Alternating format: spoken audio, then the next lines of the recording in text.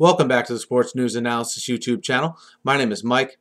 I'm continuing my Week 1 preview and analysis. This video is for the last game of the week, the San Diego Chargers and the Houston Texans playing the late game on Monday Night Football. This game will be on the West Coast out in San Diego. And the home team Chargers come into this game with a coaching change. Obviously, they get Mike McCoy, formerly of the Broncos. He's out there now as the head coach in San Diego. Tom Telesco, coming from the Indianapolis organization, now their GM. And I think you'll see this team get better because I really like Mike McCoy. If you look at his background, he has background with all different kinds of offenses, all different kinds of quarterbacks, and he's really good at molding a scheme to his talent. I think right now, though, as they stand, their offensive line will be better than last year because they improved it through the draft. Okay, you need to get some consistency out of Ryan Matthews. I think if it's pretty simple. If Ryan Matthews plays, I think he'll produce. But the injury bug has hit him quite a bit in his career. We'll see how healthy he can play. I think if you give Rivers time, if this line improves a lot, okay, if you give Rivers time, I think he could still be a good quarterback in this league. I know there's a lot of people that have doubted him, especially coming off of his performance last year. I think it does hurt him that Denario Alexander is out for the year because those two seem to develop a lot of chemistry during the last half of last year. I don't know if the weapons are there for him yet because he has Malcolm Floyd, Eddie Royal. He certainly has, obviously, Antonio Gates still at the tight end spot. So I don't know if the weapons are there for this year for the Chargers to make a run. Their defense, to me, had a lot of aging parts on it. They've gone through a little bit of state of flux on that side of the ball as well. I think the Chargers are going to be one of those teams that can maybe surprise some teams. I don't think it'll be the Texans, though, especially the first game of the year here, coming out of the box with a new coach, with new schemes all over the field. Because I look at the Texans, on the other hand, as being a team that's really primed to make a run. Because as I look at the AFC, no team jumps out at me. I don't look at any team, even Denver, coming off their win last night. I don't really look at any team that says they're definitely going to win.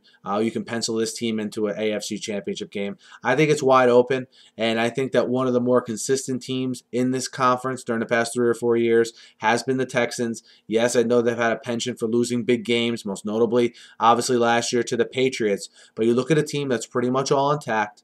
They did lose Glover Quinn, but they get Ed Reed. They draft DJ Swearinger on the defensive side of the ball. They now have Brian Cushing back. If you look at last year, J.J. Watt was tremendous all year for that defense.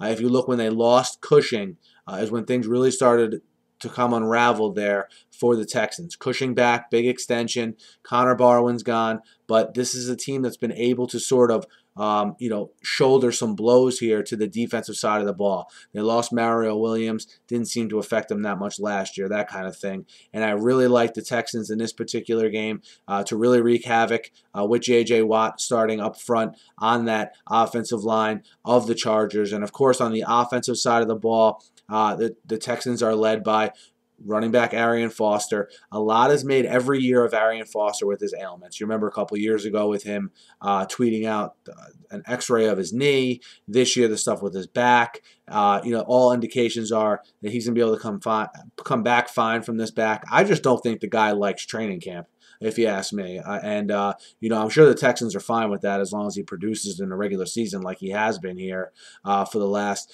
3 or 4 years.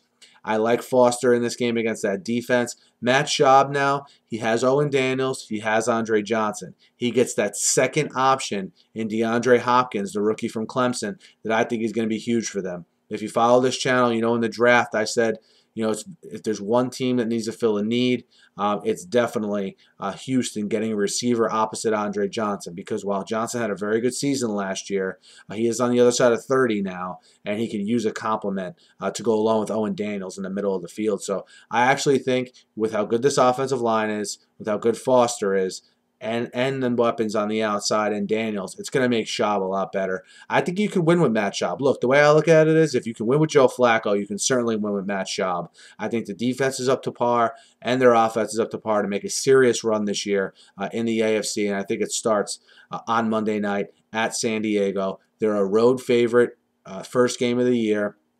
But I still like Houston, -3.5 on the road in San Diego. I think people are expecting sort of a letdown for the Texans. I haven't heard much from them, but I'm sort of high on them this year, so we'll see how it goes. But Houston minus 3.5 against a rebuilding and restructuring San Diego squad. Let me know what you guys think. Hit me up in the YouTube comments. Hit me up on Twitter at SNewsAnalysis. Guys, be sure to subscribe to my channel. You know, I talk sports on here, football, NFL football, more in particular, all week, every week. I preview every game. So be sure to subscribe. Thanks again for listening, and have a great night.